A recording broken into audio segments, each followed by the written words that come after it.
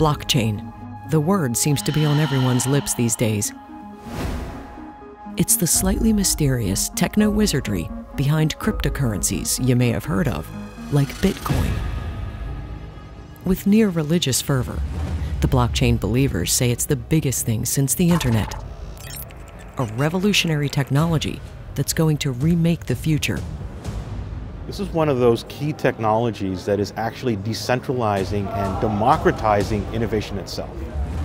They proclaim that it will make our food safe, our money secure, our medical records inviolable, our online identities truly ours. What blockchain does very, very well is manage transactions of information, and it does so by securing them as they occur.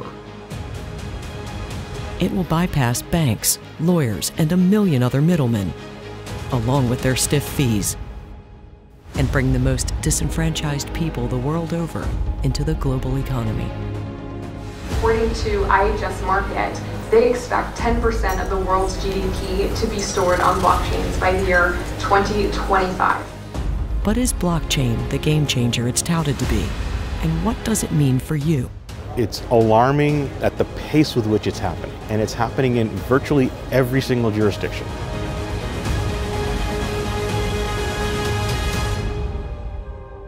Blockchain Revolution is made possible by support from B. Riley Financial. B. Riley is uniquely positioned to provide full-service collaborative solutions to clients at every stage of the business life cycle.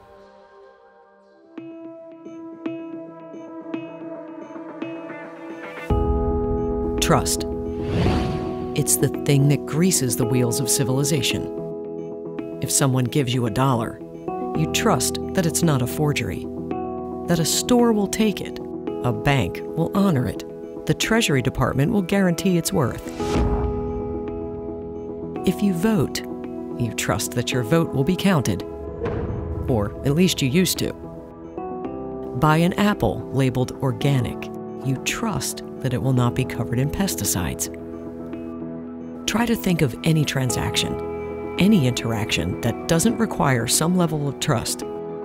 It's not easy. But the world is full of counterfeit bills and organic apples that are not remotely organic. And as we learned so brutally in 2007 and 2008, the world is also full of banks that are corrupt. Banks that can fail. Banks that can take your trust and your money with them. It's no coincidence that the blockchain concept appeared shortly after the financial crash.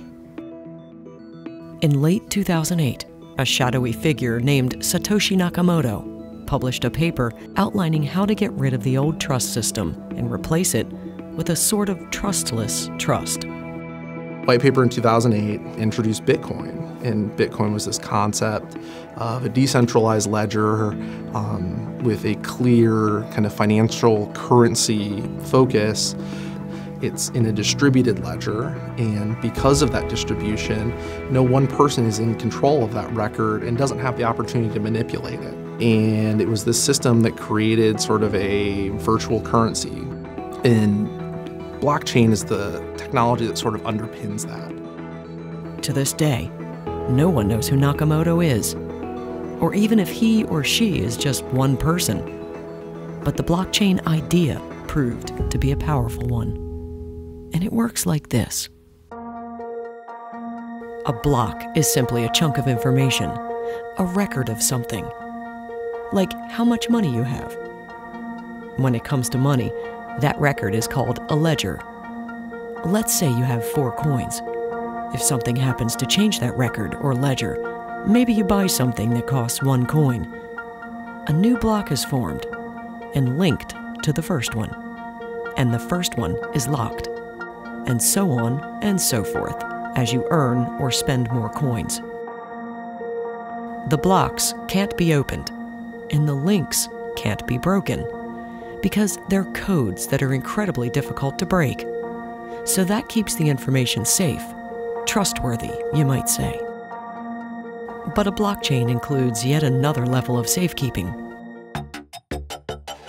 Instead of being tracked in one central place, like a bank, identical copies of the blockchain are stored on thousands or millions of independent computers, all of which can talk to each other. It's called a decentralized network. And with each new block, the chain is updated in every single computer on the network. In money matters, this is referred to as a distributed ledger.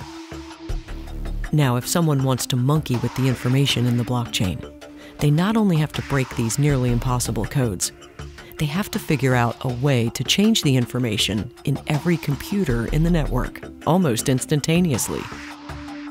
So, where a bad bank employee could wreak havoc with your account, he or she couldn't tamper with your blockchain. The distributed ledger is theoretically both secure and transparent because everyone can see it, and presumably send out cyber howls of protest if anything unkosher is happening.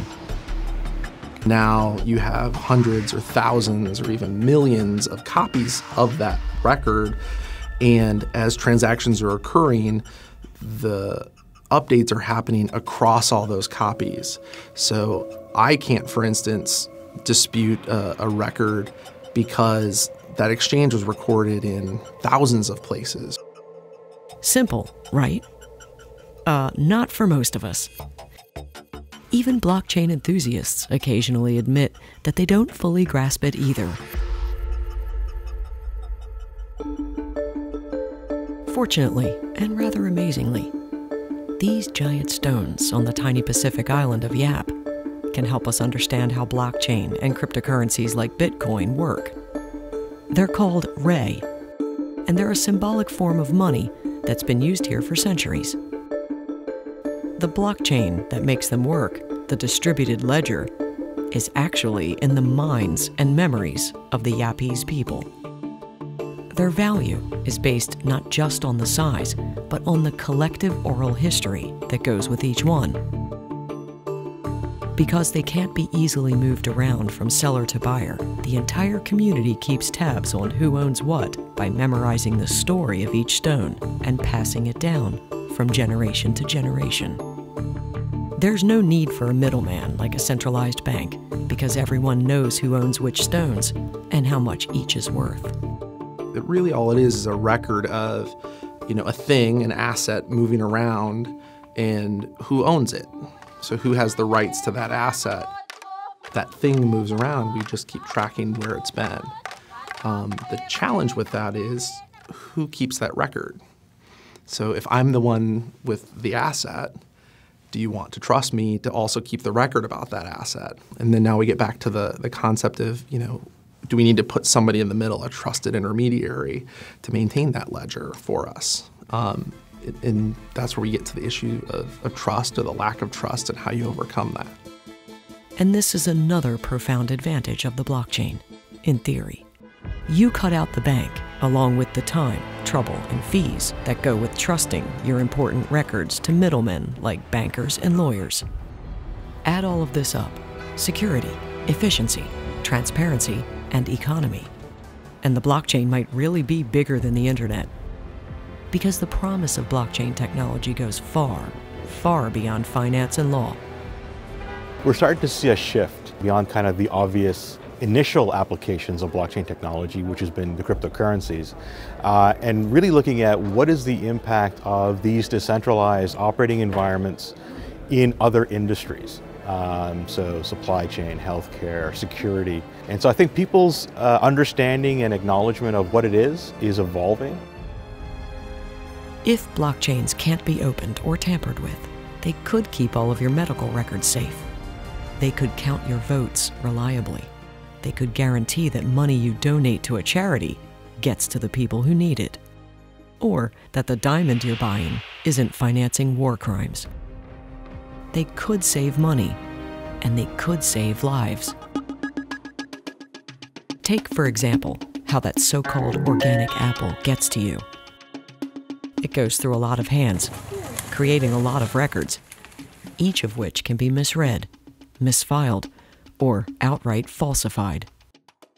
There's the farm, the pickers, the shipping, the processing, the packaging, the labeling, and then your grocery store. That's a lot of trust. But what if you could tag that apple at the farm and create a blockchain tracking it? As it passes through all of those hands, a new block would lock in the information about where it came from, where it's been, and how it got to you. You could track backwards through the blockchain to guarantee that the farm it came from is organic. Same for things like fair trade coffee and chocolate. If it's organic coffee, you can trace that it came from this farm at this elevation, at this time of year, and on this day. And then as that's fed into the supply chain, you're carrying all of that provenance with it, so that when it finally gets to the package, if there's ever a question, you're looking at that package, take the identifying information off of it, and you can quickly compare it back through that path to verify that it is what somebody says. And if something goes terribly wrong, like people getting sick from eating lettuce that carries deadly bacteria, the blockchain record of that lettuce would lead directly and immediately to the source of the disease. There would be no need for widespread panic, along with the waste and financial devastation of having to pull all the romaine in the country from the shelves. One of the easiest places to look is from the idea of food safety. Recently, executives from Walmart were talking about this as it applied to mangoes and challenged their people with their existing technologies. How long is it going to take you to take this package of mangoes off the shelf and tell me where they came from? And I believe the number they came out was over 6 days to trace it all the way back through their suppliers and handlers and processors and everything to get back to the farm it came from. And through a blockchain pilot, it took 2.2 seconds. And what that allows is, if we had a contamination issue, to react to it with much more speed, but also much more precision, because if you know that that package came from a specific farm and maybe through specific processors and handlers, that means, one, you can target those for the remediation, but two, the rest of the supply was unaffected. And we saw with romaine lettuce and other things recently that if you can't react to that speed because the public health consequences are so big, the reaction is usually to just wipe out the supply. Beyond the supply chain, transportation is another industry where blockchain technology can be of huge advantage. Autonomous vehicles is an innovation that is here to stay.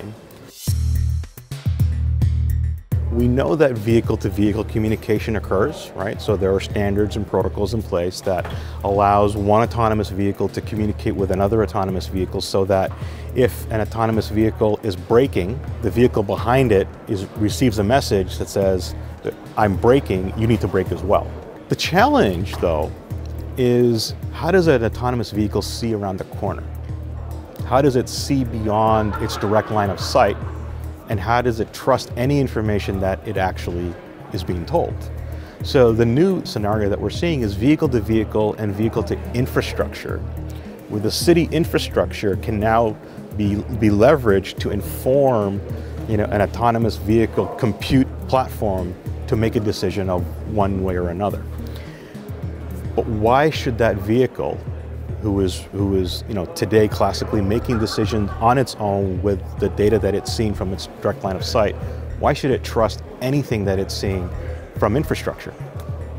We think that blockchain is a unique opportunity where if you can actually create a root of trust and a chain of trust of the entire infrastructure, which includes the supply chain, the manufacturer of how that infrastructure was built, how it's operated, and the applications that's currently running on it to make those recommendations to autonomous vehicles.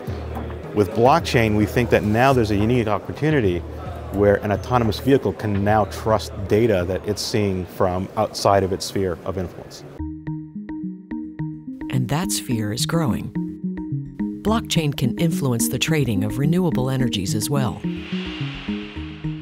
There's a project out there referred to as Brooklyn Microgrid. It's a network of homes that some number of them have solar panels, and rather than being reliant on the utility, it's allowing neighbors to transact directly with one another.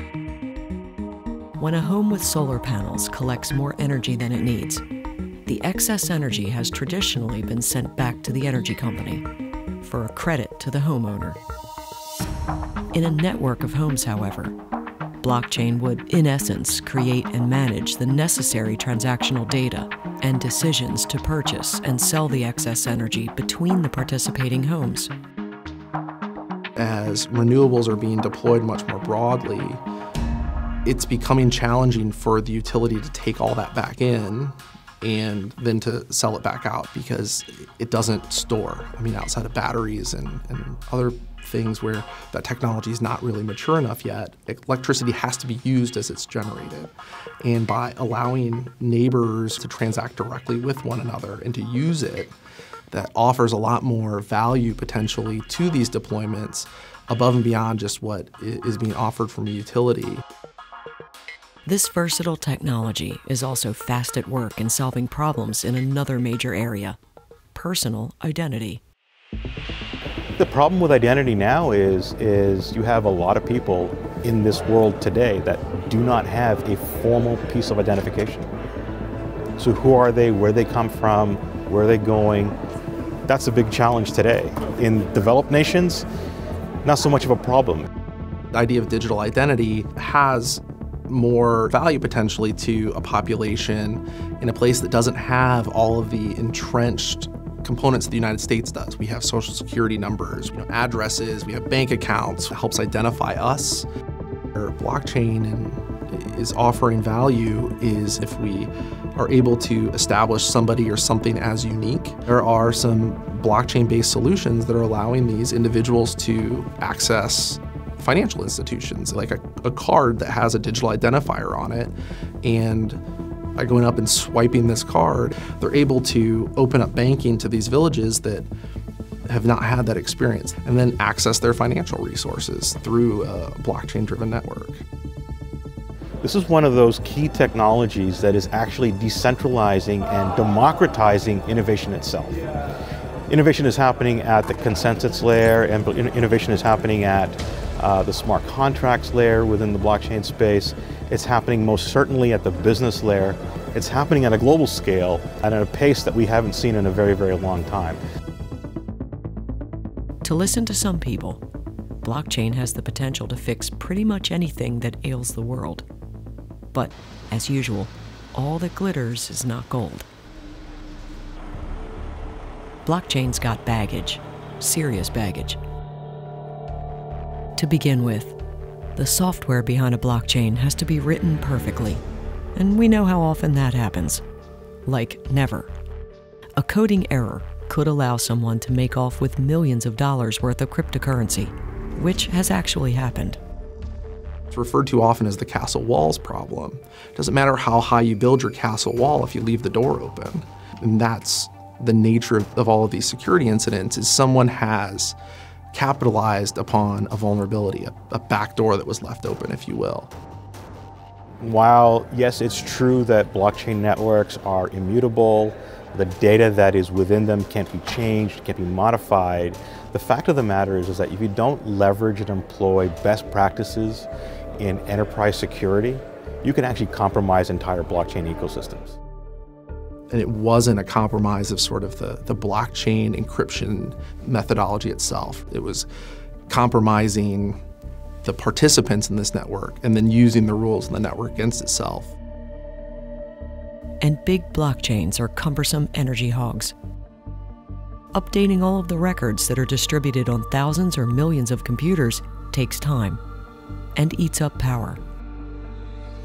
By some estimates, the energy that goes into generating new bitcoins, a massively complex computation called mining, now consumes more energy than some countries do.